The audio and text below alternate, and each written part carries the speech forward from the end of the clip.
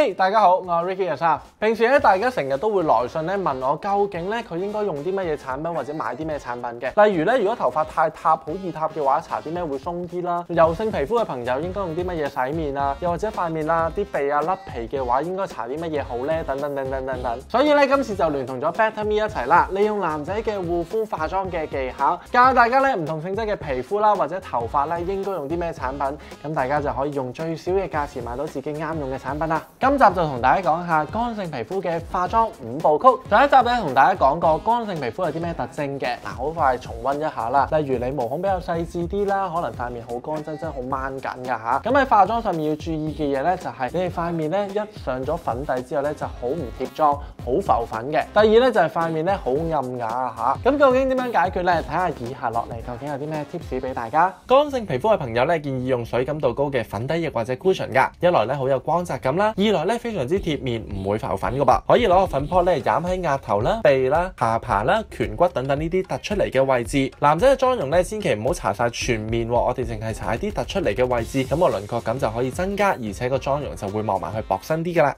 順帶一提，記住化粉底之前一定要做好你嘅護膚喎，包括保濕啦同埋 lotion， 令到塊面夠滋潤嘅話，你哋嘅粉底液就會貼薄好多㗎啦。如果有啲瑕疵想遮嘅話，例如黑眼圈啊、嘴角等等好深色嘅位置，亦都可以攞翻個 cushion慢慢印翻開去，就做到遮瑕㗎啦。男仔嘅眉色我哋可以用灰色嘅眉筆喺眉嘅正中間位置一路向後掃，勾畫翻啲眉毛出嚟。眉頭嘅位置我哋可以向翻前掃，筆嘅另外一邊係個刷頭嚟㗎，喺眉頭位置慢慢擦翻鬆佢，令到個眉頭淺色啲，咁好似一個鼻影一樣，成條眉就自然好多㗎啦。眼線嘅位置我哋可以畫喺隱形眼線嘅位置嘅，即係眼睫毛根部嗰啲位，由眼尾嘅位置一路向前畫翻去到眼珠，亦都可以喺眼頭嘅位置向後畫翻到眼珠嘅喎。俾個 tips 你哋啊，你哋畫眼線可以喺眼尾嘅位置攞支筆撳住佢先，跟住先至一下向前掃翻，咁你哋畫眼線嘅敏感度就會低好多噶啦。乾性皮膚最好用一啲保濕類嘅定妝，我就唔建議用碎粉嘅，最好就係用定妝噴霧喺面上面打圈噴3至4秒，等佢慢慢乾。一來妝容又有光澤度啦，二來塊面唔會感覺掹掹緊噶。乾性皮膚可以用卸妝油去做卸妝噶，點樣做呢？可以喺手掌上面泵幾下啦，然後直接喺乾真真嘅面上面直接打圈就得噶啦。咁可以喺額頭啦、鼻呢啲位置慢慢打圈溶解翻你哋嘅化妝品。大概30秒度之後可以用清水慢慢過咗去，咁你塊面就會有一個好清爽嘅感覺噶啦。好多人擔心卸妝油係會令到塊面好立黐黐油立立嘅，